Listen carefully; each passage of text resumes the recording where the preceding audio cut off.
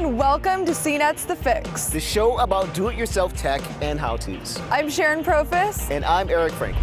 It is time to get back to school, and there is so much to keep track of in the new school year that starting off on the right track can really make all the difference. That's right. If you want to optimize your experience while using your computer, we've got some tips for you.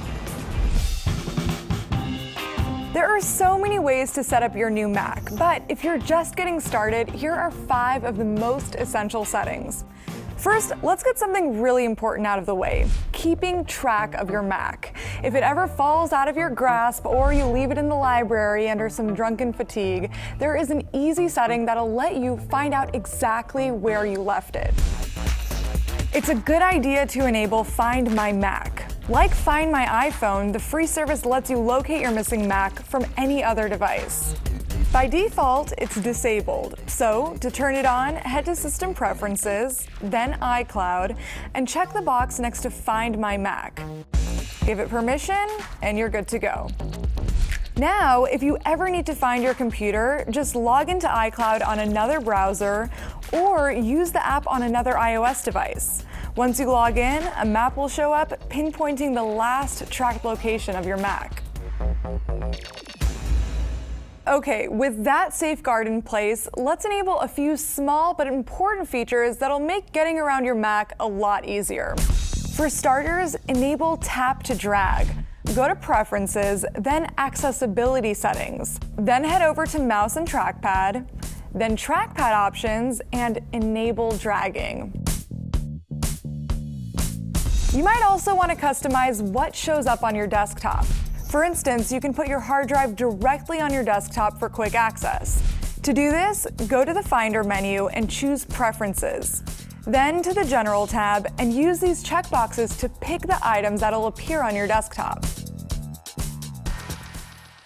And one more setting you'll be much more relaxed enabling: battery percentage. There's no use trying to figure out how much battery is left based on this symbol. So instead, click the battery symbol and head down to Show Percentage. Select it, and from now on, you'll see exactly how much power you have left. Now, if you want to be really productive on your Mac, get to know the gestures. Apple calls the trackpad the magic trackpad for a reason. It can do a lot more than just mouse around. So for instance, you can use 2 fingers up or down to scroll on any page. To zoom, double tap with 2 fingers, or use the familiar pinch to zoom. To navigate, swipe left or right with 2 fingers. And to view all open apps, swipe down with 3 fingers and pinch out with your thumb and 3 fingers to reveal the desktop at any point. Finally, if you have spaces or full screen apps open, use 3 fingers to navigate between them. Now that you have those essential tips down, you're one step closer to mastering your Mac.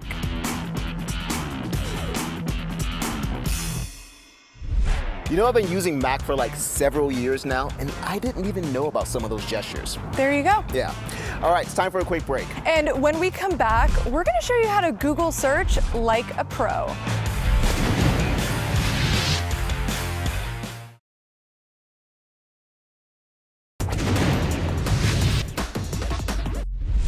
Welcome back. The internet is an amazing tool for digging up information for just about anything. But how many times have you done a search and you've gotten just way too much irrelevant information or just not the right thing? Yeah, that happens to me every single day. Yep, me too. Seriously. But the solution might be advanced search filters and search operators, especially when you're searching on Google. We got some tips for you. Being smart isn't just about memorizing information. It's also about being able to find the information you need. For most of us, that first point of information retrieval is Google, but not every Google search is created equal. I'm going to show you some advanced features of Google search that will help you pinpoint exactly what you're looking for. The first thing to know is that Google actually has an advanced search page that they kind of hide over at google.com/advanced_search. Now, using that, you can search for exact phrases, you can define subjects that are going to be excluded from search, you can even filter the results by language or region, or even filter out explicit content. For example, let's say we're looking for some Star Wars fan fiction that's written in German and available as a PDF and doesn't mention Jar Jar Binks, and for the sake of this video, is not pornographic. I'll put in fan fiction as the general search term, and then Star Wars as a specific search term, and then I'll say excluding Jar Jar, and I'm going to filter this by the German language, turn Safe Search on, and then select PDF as the file type. Boom! It's a lot of German Star Wars fan fiction that doesn't have Jar Jar Binks doing horrible things. The great thing about searching this way is that you already have a template for how to structure your search. It's great also if you're looking for something pretty complicated and you really want to be able to define the parameters for your search. Now, you can perform a pretty similar search right from the Google homepage if you use some choice punctuation. Google calls these search operators, and there's dozens of them out there, but I'm going to talk about the ones that are the most useful. Now, let's say you're looking for a specific phrase. If you put in quotation marks, Google will acknowledge the entire phrase instead of each individual word. For example, if I want to search for people who are talking about the best donut they've ever had, I'll type the phrase, "This is the best donut I've ever had," inside quotation marks, and Google will filter just the results that have those exact words in that exact order. I see results here from Twitter, and if I want to filter those out, I can adjust the search by adding a dash or a minus sign in front of the word Twitter. Or let's say I want my results only from Twitter, I could adjust the search by adding site:/twitter.com, and then I've only got results with that phrase from Twitter. Finally, a few quick tips. Now, Google is not only the most famous search engine in the world, it's also a great calculator. It can even handle scientific calculations. It can also handle unit conversions. If you want to know how many ounces are in a gallon, just type it in and you've got the answer. If you want to define a word, you can just type in define : and the word you're looking for. And for an easy way to pad your term paper with some impressive citations, you can go to scholar.google.com and you're going to get a searchable index of articles and abstracts and books, all from academic publishers. So that's it. That's how to take your Google search skills up to the next level. The one I use every single day has got to be quotations, because you can make sure that Google gets it right.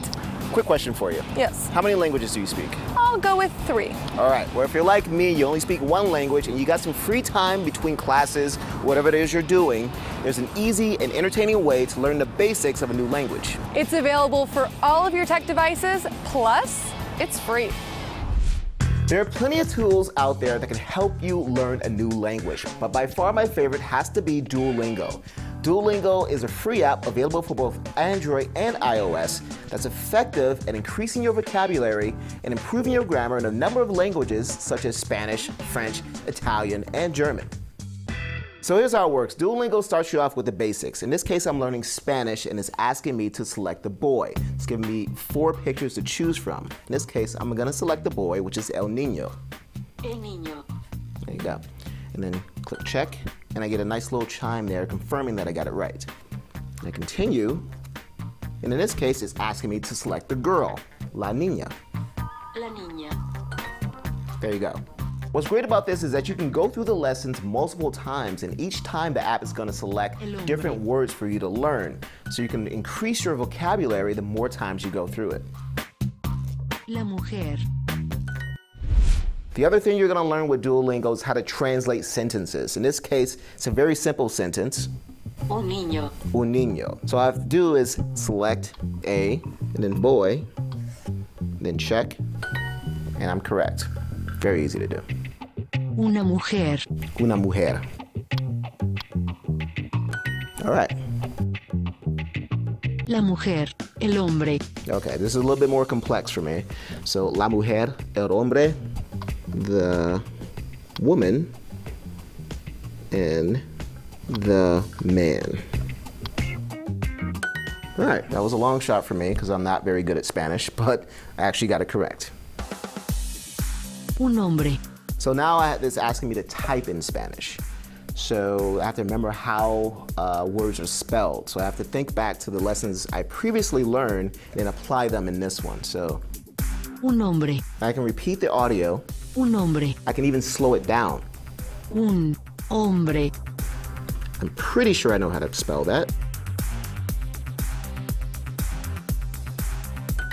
All right, there you go. So I'm going to translate the girl. So I'm going to choose la, and then type in Spanish what girl is. I'm pretty sure it's niña. Oh, it's correct. So the further along you go in your lessons, the more complicated things get. Okay, this is a little bit more complex here. So now I have to select the missing word. It's mujer is a feminine word, so I have to select the feminine version of basically. Pretty sure it's una. Yeah, I'm correct.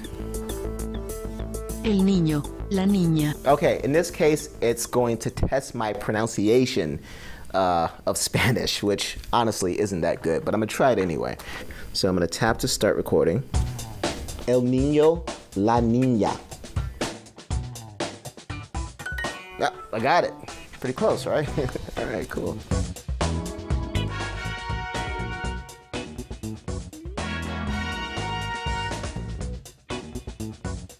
You know, in the last few months, I've learned a lot using Duolingo, but you know, I'm not fluent in a new language, but that's really not what these apps are about. What they are is a really fun and entertaining way to help you learn a new language. Ella come. Muy bueno! Très bien!